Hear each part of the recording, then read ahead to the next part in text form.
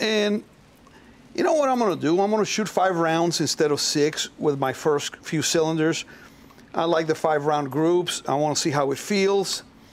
And because I never fired this revolver before, see how it works. Let's go ahead and try it. Single action first.